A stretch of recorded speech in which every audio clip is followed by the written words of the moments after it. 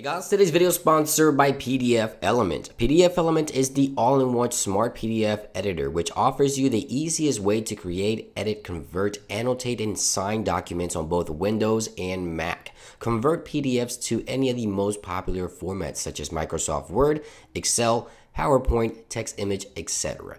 PDF Element is the best Acrobat alternative, and it is a simple, easy editor to maximize your document productivity. So check them out, PDF Element. Links will be in the description down below. Hey guys, iDevice Help here. Welcome back to the channel. Today I want to give you my weekly follow-up on iOS 13.3.1 Beta 2. In this video, I'd like to talk about the performance, the battery, any additional new features and changes that I may come across after using the software for about a week. And I also like to talk about expected release date for the next beta. Now, the first thing I want to talk about is 3 new changes that I've come across after using the software for about a week. The first one is within the Apple TV app under the Apple TV subscription service, Apple TV Plus. So if you're watching a TV show and you're watching an episode and you leave halfway through, of course, you get the resume button. Before you watch it, you get the play button. And after you're done watching it, you now get a play again button. So a new minor change to the Apple TV Plus subscription service. So if you watch an episode or watch a TV show and you're done watching it, you can click play again. That way you know that you're re-watching an episode. Second change I want to talk about, and this one I'm not quite sure if it's entirely new. Let me know in the comments down below if you've seen this before, but I added a few credits to the App Store.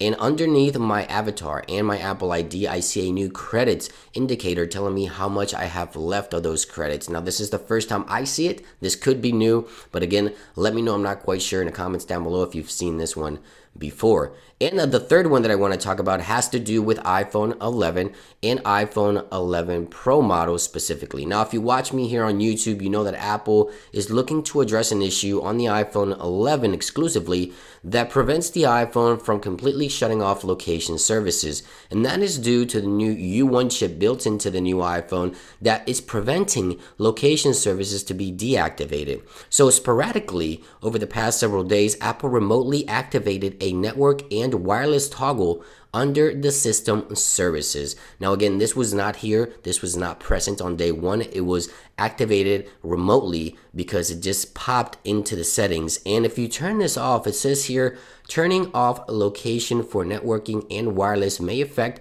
Bluetooth, Wi-Fi, and the ultra wideband performance, which is the issue that Apple was looking to address with iPhone 11 and 11 Pro. So if you go to your photos and you attempt to airdrop something, the U1 chip activates, the ultra wideband activates, preventing location services from being deactivated again. So you can head on over to settings and experiment with that toggle right there. But Apple has added this one. Right now, it is available for the latest iOS 13.3.1 Beta 2. Now, when can we expect the next beta for this software? Well, if history is an indication, then Apple will most likely release the next beta tomorrow. Now, the reason I say tomorrow is because today, if you're watching on the 20th, is Martin Luther King Jr. Day. So if you're watching on January the 20th, on the week of the 20th, we should expect beta 3 for iOS 13.3.1. So anywhere from the 21st, 22nd, or 23rd, we would see another beta for this software, hopefully.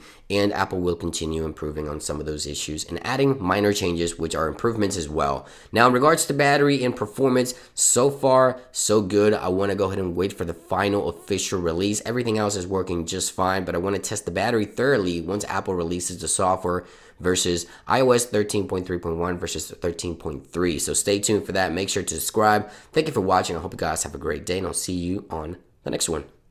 Peace.